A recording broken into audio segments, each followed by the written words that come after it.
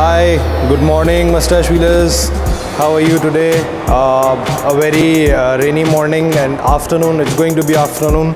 So today we are here with the new Facelift Saga, and quickly we're gonna do a review for Saga and see what's new in this and what was not there before.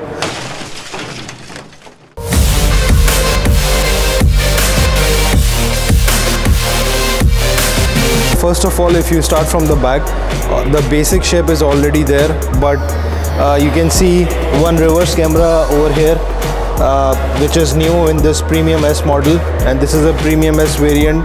Then we have this piano black Proton cover. We have this spoiler. We have parking sensors, you can see on the bumpers.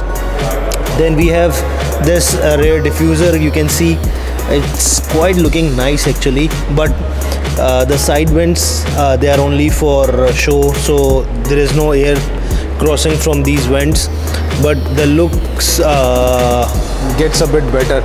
So this is a very simple rear look of Saga, and the car comes with the body kit as well. So I'll show you from the side what other differences the car has. The engine is the same. It's 1.3 automatic 4-speed, and it has a manual variant as well, but this is an automatic variant, Premium S model. So if you come at the side, you can see there is a big box. So don't think that it's a box where you can put some things. This is for the fuel actually, but I feel like it's quite big. The fender is small, but half of the fender is taken by this the fuel cap. So it has 15-inch alloys. The alloys are already changed. This is a new model alloys. It has 4 or 5 colors in this Saga. So and by the way, the price is very good for this Saga. You can see the side skirt over here. The side skirt all the way until the front, so it gives a very good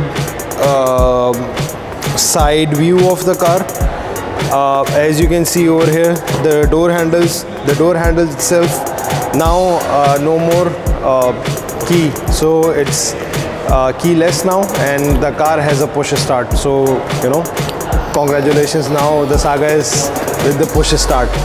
So you can just press this and open the door and close it off. Then we come with piano black mirrors, and we have this side signals on the mirror as well. The piano black looks very good to me. I mean, it gives a different shade all over. It's red, but the mirrors are black. If you come to the front, I'll show you the daytime running lights with this piano black. It looks amazing. Overall, everything is the same bumper, but this grille and this below the front skirt, you see, it's nice. So this is like matte black, this is gloss black, then it's red. So the front bumper also has the sensors, and when you turn on the headlights are halogen headlights. So when you turn them on, the LED lights goes off because they are daytime running lights.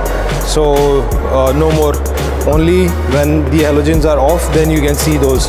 So I mean, the front look is as the same.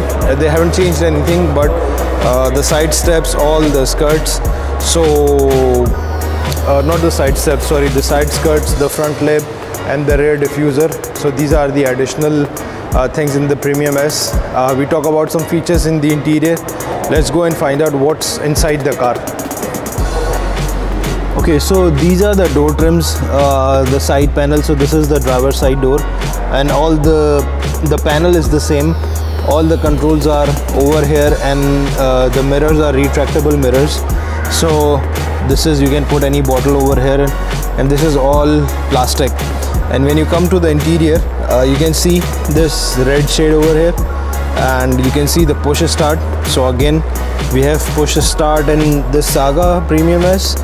And this touch is, I don't know how does it look on the vents of, to me it doesn't look appealing, but I don't know, this is my opinion. This leather wrapped steering with the red trim, red stitching overall looks good.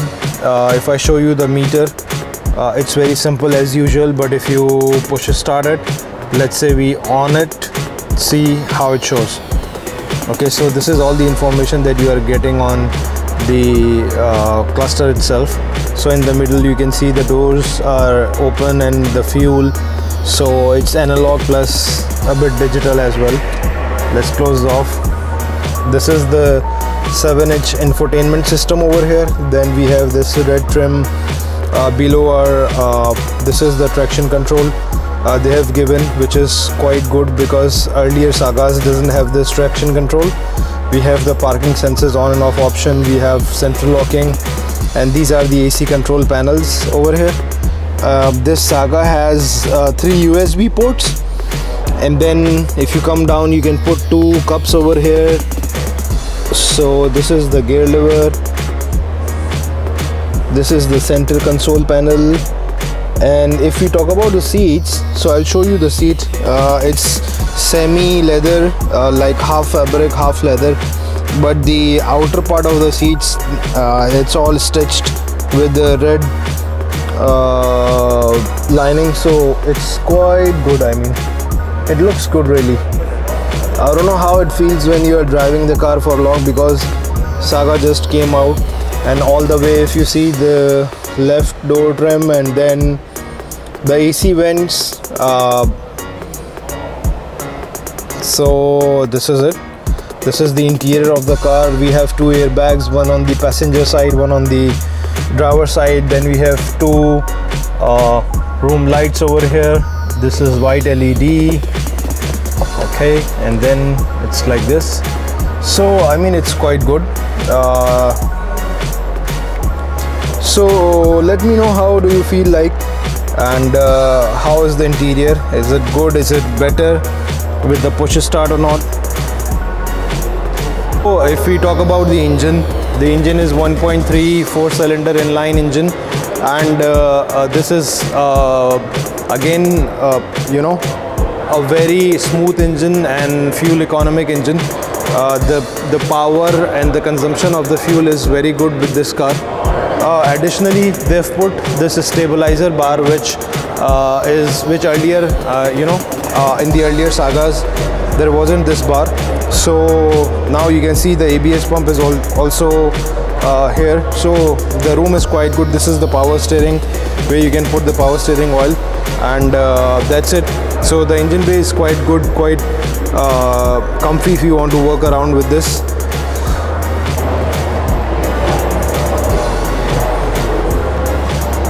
Okay, so as you can see, I cannot fit in this boot because the boot is small, and with this car, with this price, if we compare it in Malaysia, and we talk about the price, we will review a Perodua Myvi as well, and we compare with this Saga.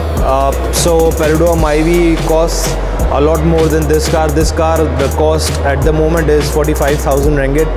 So 45,000 ringgit means, if you convert it wherever you are, and this car has been launched in Pakistan, Bangladesh or any other country, you can convert it to your currency and you get to know.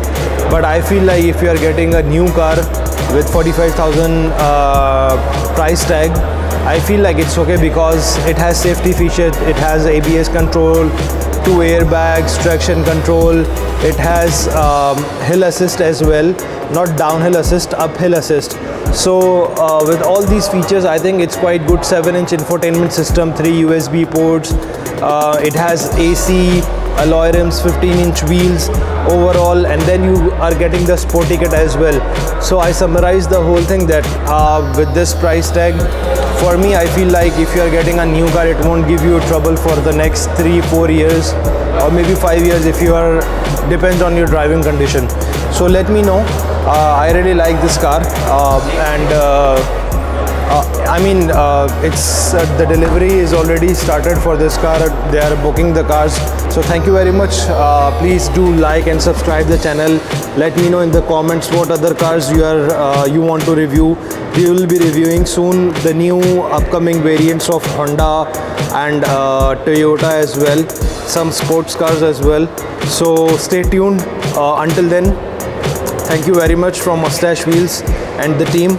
See you. Bye bye. Let's drive.